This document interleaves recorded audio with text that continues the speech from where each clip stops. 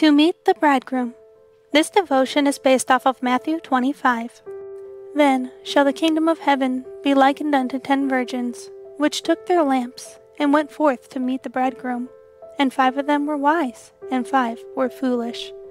They that were foolish took their lamps, and took no oil with them. But the wise took oil in their vessels with their lamps. And while the bridegroom tarried, they all slumbered and slept. In this parable, there are 10 young women, each carrying a lighted lamp. All are anxiously waiting for the appearance of the bridegroom. But there is a delay. Hour after hour passes, the watchers become weary and fall asleep. At midnight the cry is heard, "Behold, the bridegroom cometh, go ye out to meet him." The sleepers, suddenly awakening, spring to their feet. They see the procession moving on, bright with torches and glad with music. They hear the voice of the bridegroom. The 10 maidens seize their lamps and begin to trim them in haste to go forth. But 5 have neglected to fill their flasks with oil. They did not anticipate so long a delay. In distress, they appeal to their wiser companions, saying, "Give us of your oil, for our lamps are going out." But the waiting 5, with their freshly trimmed lamps, they have no oil to spare, and they answer, "Not so, lest there not be enough for us and you, but go ye rather to them that sell." While they went to buy, the procession moved on, and left them behind. The 5 with lighted lamps joined the throng, and entered the house with the bridal train, and the door was shut. When the foolish virgins reached the banqueting hall, they received an unexpected denial.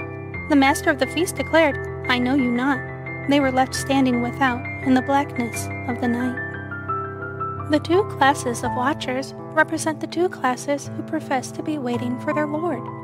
They are called virgins because they profess a pure faith. By the lamps is represented the Word of God. The oil is a symbol of the Holy Spirit. In the parable, all 10 virgins went out to meet the bridegroom. All had lamps and vessels for oil. For a time, there was seen no difference between them. So with the church that lives just before Christ's second coming. All have a knowledge of the Scriptures. All have the message of Christ's near approach, and confidently expect His appearing. But as in the parable, so it is now. A time of waiting intervenes. Faith is tried. And when the cry is heard, "Behold, the bridegroom cometh, go ye out to meet him," many are not ready. They have no oil in their vessels with their lamps. They are destitute of the Holy Spirit. Without the Spirit of God, a knowledge of His Word is of no avail. The theory of truth, unaccompanied by the Holy Spirit, cannot quicken the soul or sanctify the heart. One may be familiar with the command and promises of the Bible, but unless the Spirit of God sets the truth home, the character will not be transformed.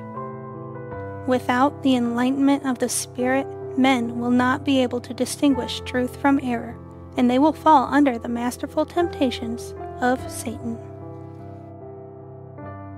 The class represented by the foolish virgins are not hypocrites.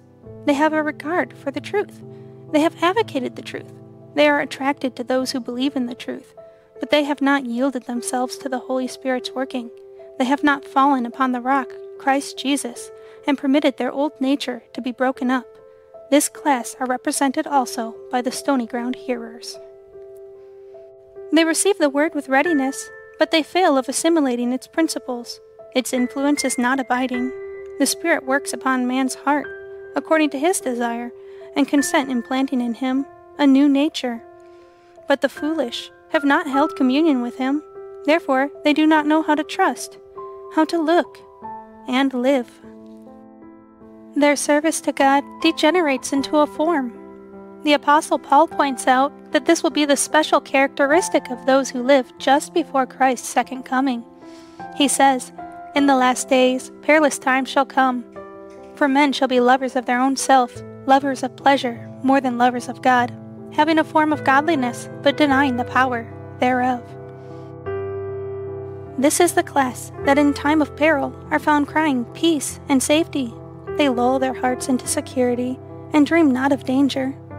When startled from their lethargy, they discern their destitution and entreat others to supply their lack.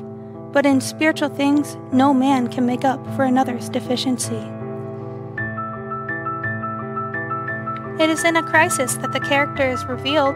Both parties were taken unaware, but one was prepared for the emergency, the other was found without preparation. So now, a sudden and unlooked-for calamity, something that brings the soul face to face with death, will show whether there is any real faith in the promises of God. It will show whether the soul is sustained by grace. The great final test comes at the close of human probation, when it will be too late for the soul's need to be supplied. Saddest of all words that ever fell on mortal ears are those words of doom, "I know you not." We cannot be ready to meet the Lord by waking when the cry is heard, "Behold the bridegroom," and then gather up our empty lamps to have them replenished. We cannot keep Christ apart from our lives here, and yet be fitted for his companionship in heaven. In the parable, the wise virgins had oil in their vessels with their lamps. Their light burned with undimmed flame throughout the night of watching. Shining out in the darkness, it helped to illuminate the way to the home of the bridegroom to the marriage feast.